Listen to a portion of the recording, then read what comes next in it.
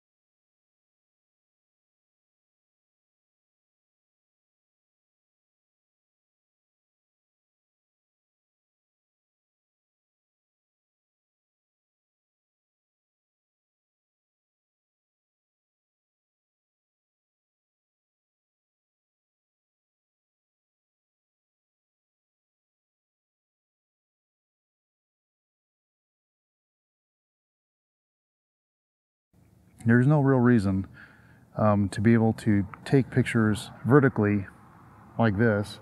It's uncomfortable. Why would you do that when all you have to do is pretty much just take a picture if you wanted to? And if you're trying to scare away something, I mean, all you have to do is you can point it any direction. There's no reason to do this. It's uncomfortable. You don't do it usually unless you're actually trying to compose something. So there's no real reason for somebody to actually be holding the camera like this while sitting up. So I have a possibility of why there are so many vertical pictures in at least the pictures that were given to us, that were published. If you look at the first picture, you notice that they're looking up, almost nearly behind them, pretty much like this, and they would probably be sitting up.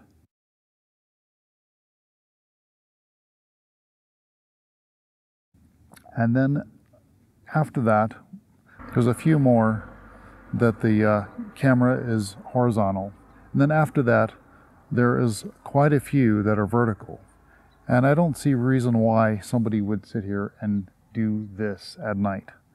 So what I believe that they were doing, whoever took the pictures, is they were on their side, because it's too odd to do this and take pictures. There's no reason to do that. So what I believe they were doing is, if you lay on your side, now the camera is horizontal to your body, and you can take pictures up and down, and you could still take one a little bit to the side. So that's why I believe there are so many pictures vertically. So imagine, if you will, you're sitting at the edge of a riverbank, and it's mostly dry riverbed, and you're over a little tiny overhang that water has probably carved out over a long period of time. So your back is up against the overhang, and you have a little bit of overhang, so it's covering you. And then you're looking out, and you can see, the rest of the riverbank over on the other side. If you look up, you can see that there is an overhang above you. And that is what the pictures are showing, is that there is an overhang that's protecting whoever was taking the pictures, so the camera wasn't getting too wet. It'd still be fairly easy if there was even a little bit of wind. you'd still would be possible to still get, you know, a little bit of water would still come in, but you would at least be somewhat out of the rain. But the question still remains, why would you have the SOS so close to an overhang? Because you still wouldn't see it. So that doesn't make a lot of sense. One of the other things I wanted to mention, if you look very closely at the picture that you're looking nearly almost upwards or almost behind you, and you look at the leaves, you can see the actual veins of the leaf.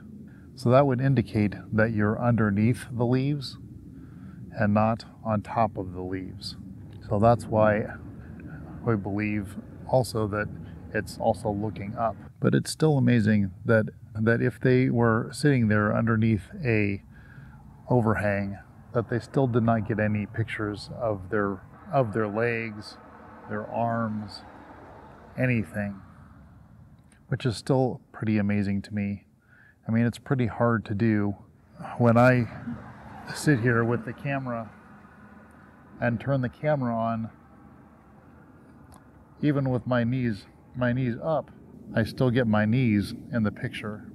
So either they took almost all the pictures on their side, so that would mean then that they don't have anything in their way, but that still doesn't explain all the pictures, because I would think that you would see feet or something somewhere in the picture, but of course we don't have all the pictures, so we're not exactly sure. Okay, in this part I just wanted to show you I was under the overhang and I took a bunch of random pictures in kind of all over the place, from what was above me to what was in front of me to what was kind of by the side, and then I put them together manually first so you can see how that looks. That was what it looks like when it was done manually. And that's what happens kind of when you are under a close overhang.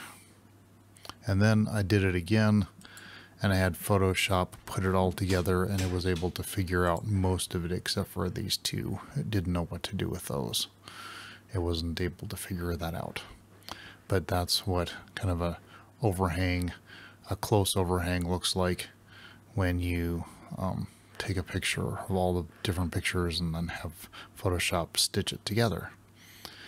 So it kind of looks, you can tell, kind of similar to what we are dealing with Kris and Lisanne. I still would like to do another test with a little bit farther away overhang. This overhang is a little close, so it looks a little different, obviously, than the one that Kris and Lisanne were dealing with, or whoever took the pictures. But I thought I'd just show you what taking a bunch of pictures kind of out and up and around an overhang looks like, and just to kind of give you an idea of what that looks like. So there you go. Don't forget to like and subscribe. And don't forget, every time you hit the like button, a tear forms in Feliciano's eyes.